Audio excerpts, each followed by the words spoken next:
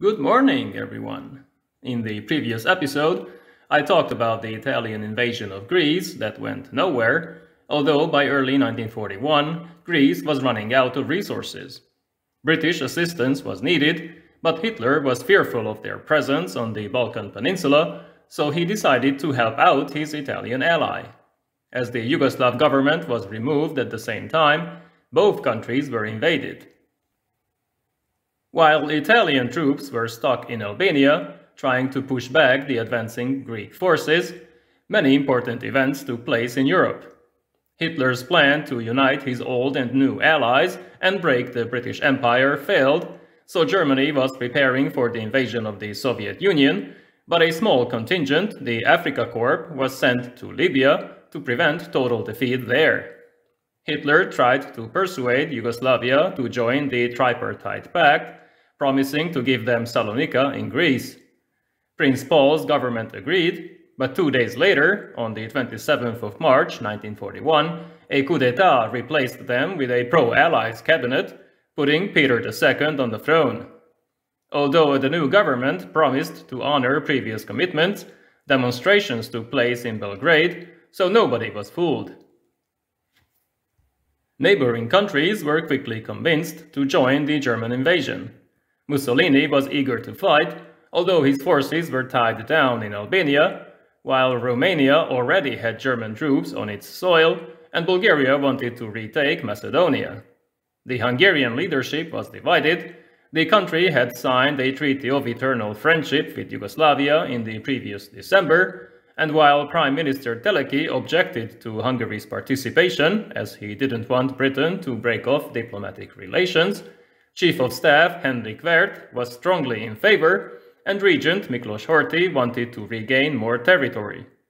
Teleki's subsequent suicide did not change their opinion, although Horthy signaled to Hitler that Hungarian forces would act only after Yugoslavia ceased to exist as a unified state.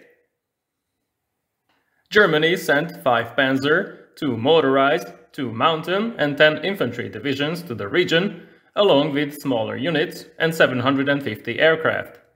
Italian Second Army under General Vittorio Ambrosio and the Ninth Army with General Pirzio Biroli would join from Istria and Albania with 22 divisions, but Bulgaria would also participate in the campaign, especially since 12th Army and 1st Panzer Group were already there, preparing for the invasion of Greece.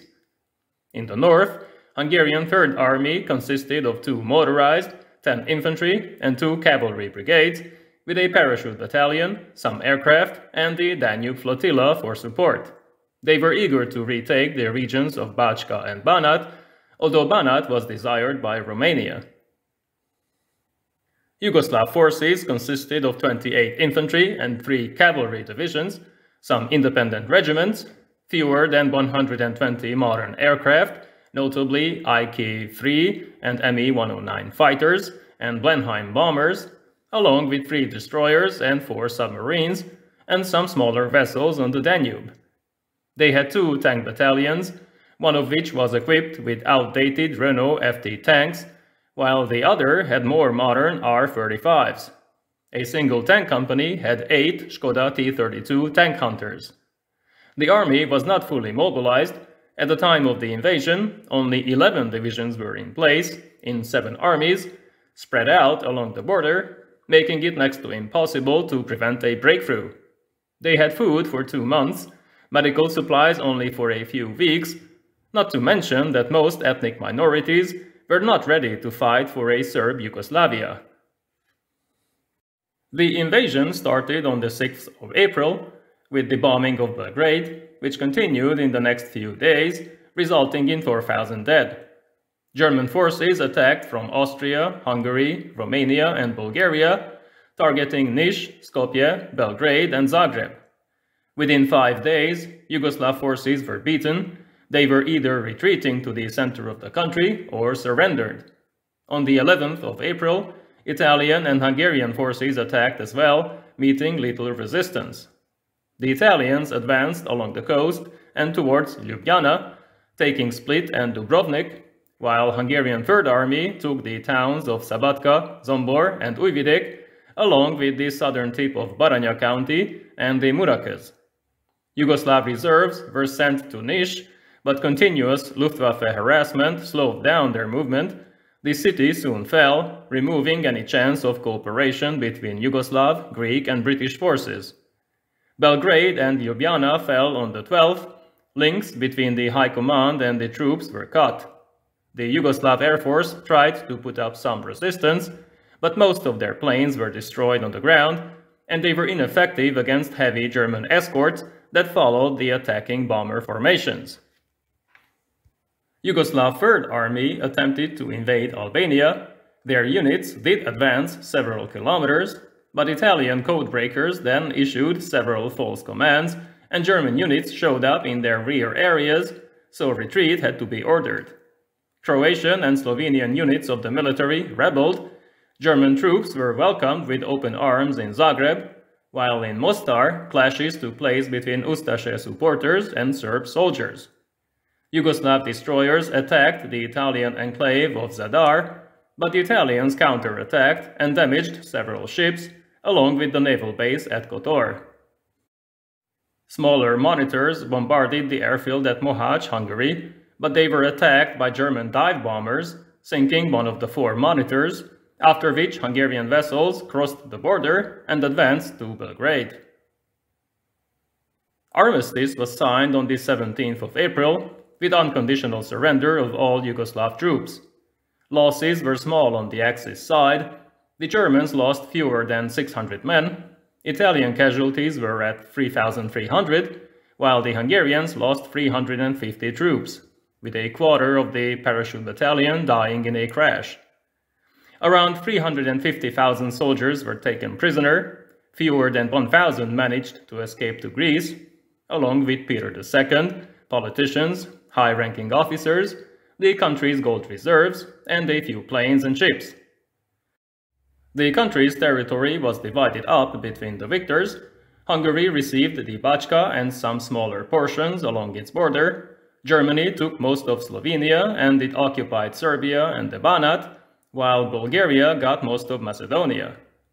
Italy took possession of Montenegro and some other parts, while an enlarged Croatian state was established under the leadership of Ante Pavelić. The next step was the invasion of Greece, which was more difficult due to the presence of 62,000 British Empire troops. Most of the Greek military, 14 divisions, were concentrated in Albania, but 70,000 were still in the Metaxas line facing Bulgaria. Pressed by time, German 12th Army was split into two, and its southern elements outflanked the Metaxas line, advancing to the coast between the Greek and British forces, taking Thessaloniki already on the 9th of April, along with 60,000 prisoners. In the next few days, more panzer units advanced south through the Monastir Gap, threatening to outflank Force W, so its Australian and New Zealand troops retreated to Mount Olympus, then to the narrow pass at Thermopylae, where they held back 9th Panzer Division for 3 days. In the meantime, Italian 9th Army also advanced in Albania, taking 20,000 prisoners. By the 19th of April, central Greece fell to advancing German troops that captured large quantities of British supplies and fuel. The next day, the Greek army in Epirus surrendered to the Germans, not the Italians. Its soldiers were disarmed and allowed to go home. A British rearguard attempted to hold Athens, but they were outflanked, and on the 27th of April, the capital fell with no resistance. Evacuation of all Empire forces was already ongoing. Allied convoys were repeatedly attacked by German bombers and Italian vessels. 26 ships were sunk, but 50,000 soldiers managed to escape. The island of Crete was then attacked in a massive airborne invasion in late May, but German casualties were so high that Hitler lost confidence in such operations. German and Allied forces fought for total control of the island for 7 days. Evacuation was once again necessary, although the Luftwaffe suffered heavy losses. Overall, in the Greek campaign, the Germans lost around 6,000 men, while the British suffered 13,000 casualties. Greek and Italian losses were much higher due to the fighting in Albania. A British aircraft carrier, several battleships, and smaller vessels were damaged, putting them out of action for months. Greece was subsequently divided up. Bulgaria received most of Thrace, the Germans kept most of Crete and the Greek part of Macedonia, along with Athens and Piraeus, while Italy occupied most of the country and most islands. They kept their possessions until September 1943, Italy's surrender. Thank you for watching. See you in the next episode.